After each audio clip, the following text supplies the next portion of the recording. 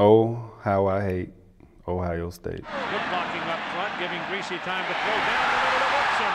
Woodson on the run and tripped from behind. A touchdown saving tackle by Antoine Winfield. Undefeated going into that game. You know, you had the whole Charles Woodson, David Boston thing going on. That was for all the marbles.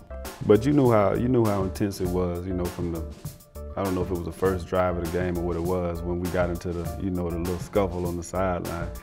And you know how big the game was because neither one of us got tossed out of the game. I mean, we were throwing punches basically. You know, it was back and forth and it was tight and it was down to the wire, you know, the way those games should be. You know, but the punt return, I think, is the one that sealed it. So he kicked it, and I believe we had a return left on. And I just seen daylight, you know, immediately. And I knew there would be one guy I had to beat, you know, and I was able to stiff arm him, and then it was sideline for me. You know, and no matter how tired I was, you know, can't let the kicker catch you, you know. I was, you know, I was too busy trying to find that rose and put the rose in my mouth. You know, I was going to the Rose Bowl. I mean, all that stuff was behind me at that point.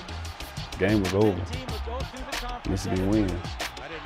Let's go to Pasadena.